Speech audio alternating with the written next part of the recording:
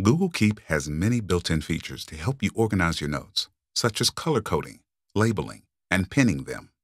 You can also insert images and links to add more detailed information.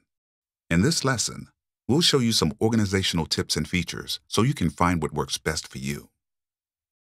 We'll start this lesson with some example notes already created. If you want to learn how to create a note, checklist, or reminder, check out our Google Keep tutorial linked in the video's description. For this lesson, we'll be using an iPhone, so there may be some subtle differences if you're using an Android phone. Let's take a look at the anniversary reminder note. To make the note stand out, we'll add an image. Tap the square plus icon, followed by selecting Choose Image. You may need to allow Google Keep to access your phone's images. After selecting a photo, it will appear on the note.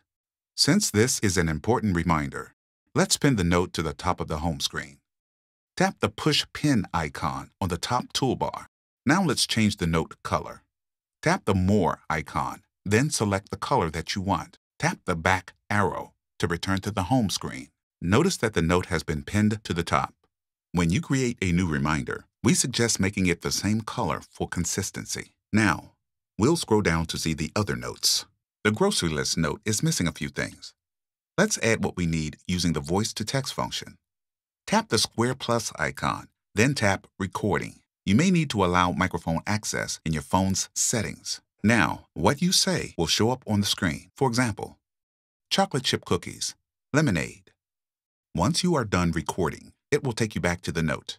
It's important to note that what you say may not always be grammatically correct while using voice capture, but Google Keep also adds the voice recording to the note to help. If you don't want the recording, tap the X followed by Delete. The text from the recording will remain. To categorize the note, tap the More icon followed by Labels. Tap Enter Label Name. In our example, we'll type groceries, then the plus sign to create the label. You'll see the label show up at the bottom of the note. To add a label to a note from the home screen, tap and hold for a second, then let go. The top toolbar will appear. Tap the label icon. Since this note is a to-do list, let's make a label called Important. When you are done, tap the back arrow to see the label added to the note. To see all of your labels, tap the main menu icon. You'll see the labels listed in the menu pane. Simply tap the label to see the note in that category. The National Parks note has a bunch of links.